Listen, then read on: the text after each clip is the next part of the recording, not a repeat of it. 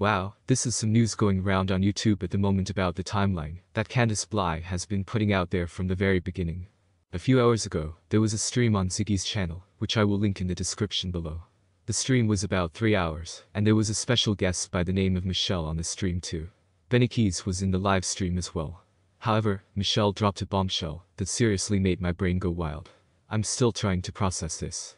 She said Sheriff Ronnie Lawson mentioned she should ask YouTubers why it took Candus Bly 4 hours to call him.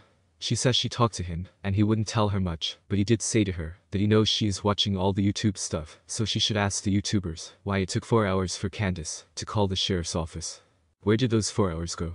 My brain is running wild now, because you guys know I don't believe anyone was planting flowers that day, getting a piece of candy and all the rest.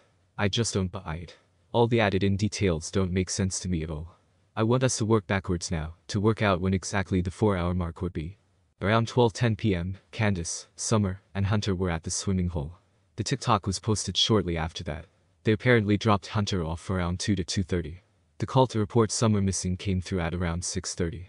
4 hours would place them dropping Hunter off. Wow, this can make a lot of sense. They dropped Hunter off, and from that point something doesn't add up. Did they drop Hunter off, return to Ben Hill Road, so that the boys could see Summer, and vouch that she was at home? I mean, I don't think the boys would really care about the time. Did Grandus and Candus then drive Summer somewhere else? So there's not a 2-hour gap, there's a 4-hour gap, and I can definitely believe it. It makes a lot more sense than the story Candus kept telling us, about putting groceries away, planting flowers, getting candy, doing things around the house, and how detailed she is about it all. What do you think? Eager to know your thoughts. They're hush hush. They won't even tell me. So. Okay. That's good to know.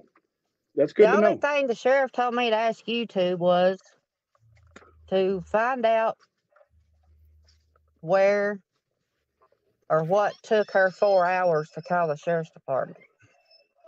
4 hours? Yeah. What?